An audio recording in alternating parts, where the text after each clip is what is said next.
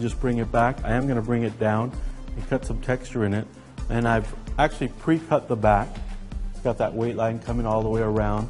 I pre-cut the back, so now I'm going to bring it around, cut its sides, and then we'll go into the top. A nice little pompadour, little James Dean-ish haircut.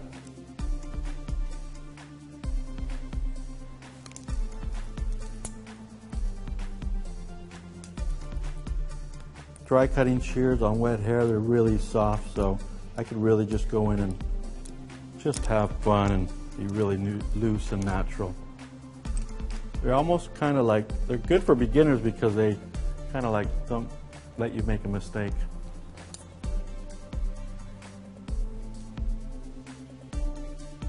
Loose haircut, but still nice, good sections.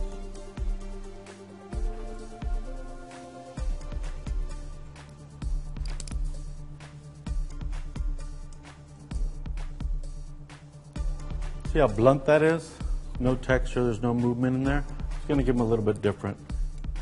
It's going to last longer, it's going to style better.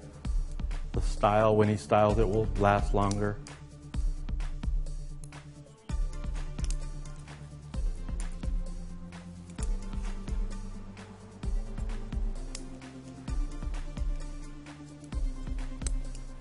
Again, I like going in and scooping rather than going up and cutting into my finger.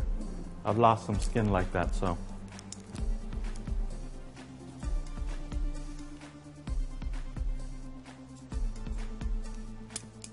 So my shears going in, scooping out.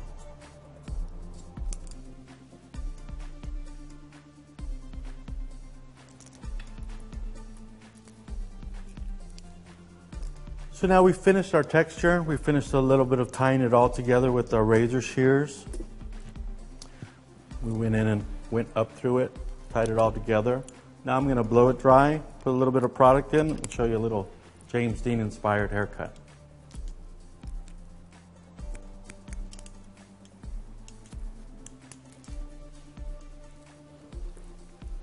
I'm going to turn him in the mirror so I can see what's going on, and then I'll turn him back.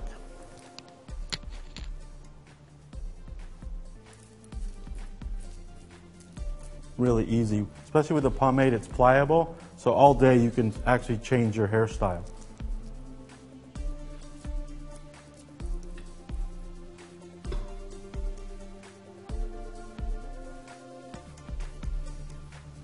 So this is my men's barbering, my James Dean inspired haircut.